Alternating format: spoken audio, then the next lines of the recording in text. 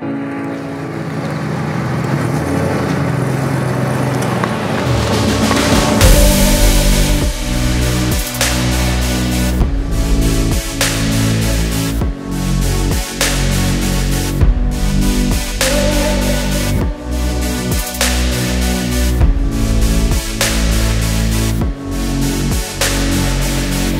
here at our Mishimoto headquarters, and we're about to start doing rad testing on our C7 rad.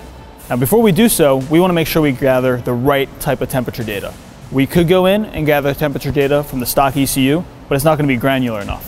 What we want to do is we want to gather data before and after the rad, as well as global coolant temps. Now in order to do that, we're going to take our temp sensor port and our temperature sensor and put those in line with the stock rad hoses.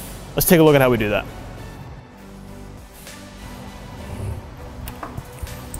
So in order to do so, you need to have a temperature sensor port.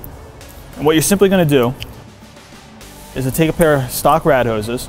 You find a good length along the hose where you can access your temperature sensor later. Simply mark it out, cut the hose, and then put in your temperature sensor.